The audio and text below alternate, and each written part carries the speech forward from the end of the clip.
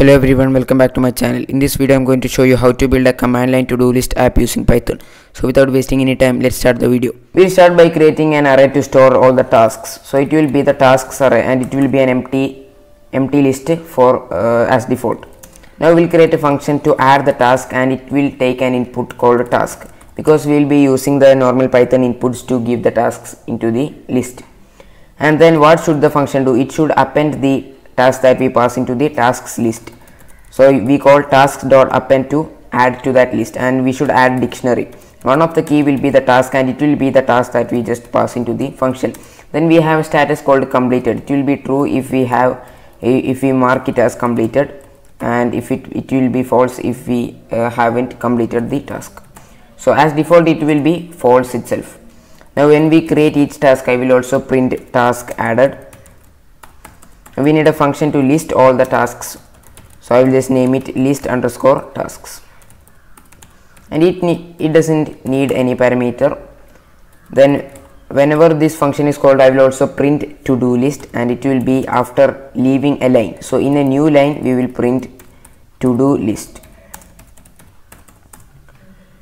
Then I will loop through the tasks array using enumerate. The reason why I am using enumerate is because we can keep track of the index also. So for index and task in enumerate, and we should loop through the tasks array.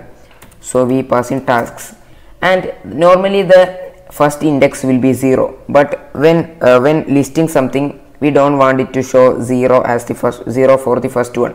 When we are using an ordered list and all, we will usually show 1 as the first one, then 2, then 3. So we want it something to be like that and not starting from 0. So we specify an argument called start and set it to 1. This will set the first index to be equal to 1. Now we will check if the task is completed. How to do that? We just access the task and then the field. There is a key called completed, right? So because there is a field key called completed, we can use this square bracket approach and then pass in this completed inside it. Now if we just do like this, then what this means is if task completed is equal to true. If you need, you can put something like this, but it is not necessary.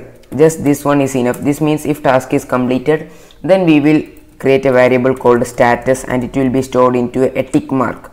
Now how to get the tick mark? We'll go into the browser and search for Unicode tick.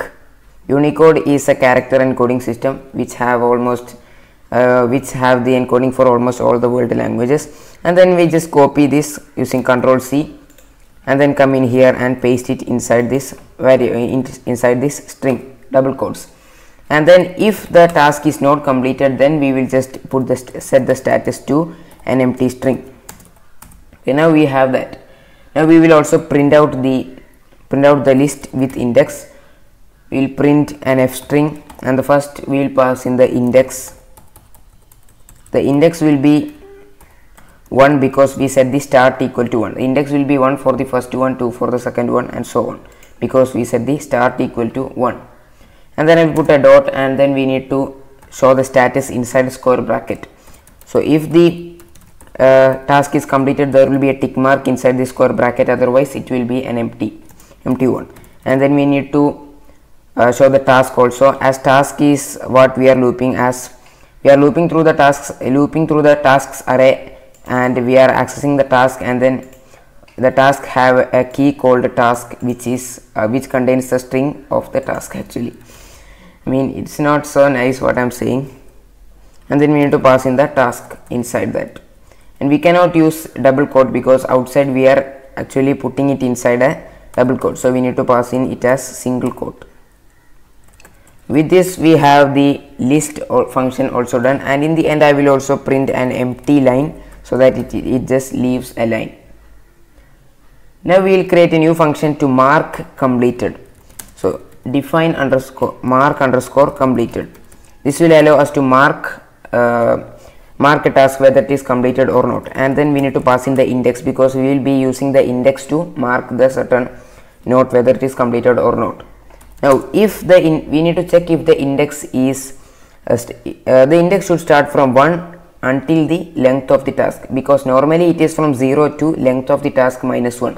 because we said the start is equal to 1 and in here this index will start from 1, we need to just start it from 1 and until the length of tasks. So we will just create a condition. This will be the condition to check whether it is a valid one, if the index is valid. So the index should be between 1 and the length of the tasks both inclusive, and if it is the case, then what we will do, we will access the tasks index minus 1. So this one is the actual index minus 1 and then completed. Actually this one is not the actual index, because this one is for the first one this index will be 1, but we want to pass in here 0 for the first one. That's why we are putting in index minus 1, and in here there is a typo, so tasks index minus 1, and we will set the completed key of that certain node task to true, and then we will also print out task marked as complete. Okay, now we print it out, and then if that is not the case, if the index is not valid, then we will print invalid task index. So if the index is not from 1 to length of the task, then we pass in invalid task index. We print out invalid task index. Now we need to create a while loop and give all the inputs. There will be an options. We leave a line and print out options. This is how we used it. This is for the giving the different options to whether add a task, list task, or mark the task as completed or exit. Now we'll print 4 lines. One is the add a task. So if we just give the input 1, then we can add a task. Then we need a second one, list a task. If we give the input 2, then we can all the tasks will be listed out, and then there will be a third one which is mark as complete. So when the input we gave is 3, then we can mark a certain node as complete, and then the fourth one, which is the last one, will be exit. So when we give the input 4, then the command line will be exited, or the code will stop running. Now we need to create an input.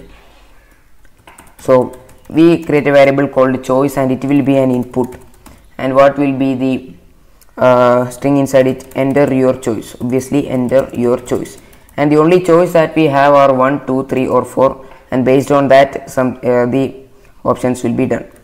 I will just pass it inside a parenthesis so that people might not get confused whether what choice we are meaning. Now we create an input called choice. Now we need to create if statement to check what the choice is.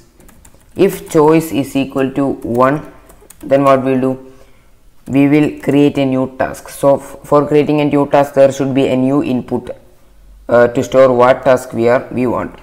So it will be an input, and enter the task will be the prompt, enter the task, and then we will call the add task button and pass in the task as the task parameter. And what if the choice is 2? So elif choice is equal to 2. If choice is 2, then we will list all the tasks. Just call the list tasks function. And then what if the choice is 3? If the choice is 3, again we will list all the tasks first, and then we will create a new input, and it will be for the index. It will be an integer input, because index is obviously an integer.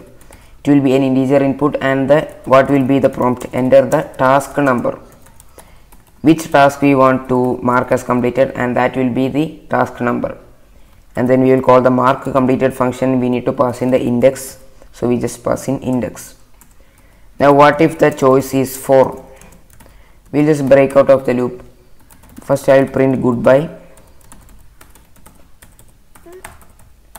and then I will break out of the loop, which means the while loop is closed and the code will stop running. And there should be also be an if statement, like if the user gives some choice other than 1, 2, 3 or 4, so it will be an invalid choice. We will print out that also, invalid choice.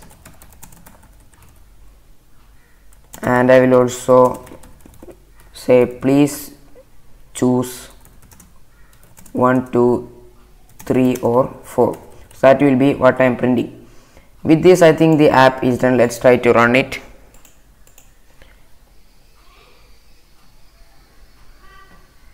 And now we have something like this. Everything is printed, the options is printed. Now first, okay, I'll just make a small change in here and all. I will put the colons so that it's more nice to see. Now I will put a colon in here for it to look good, and I will remove the white space in here. Now we will Control C to exit out of that and run the code again. Now we have a better looking one.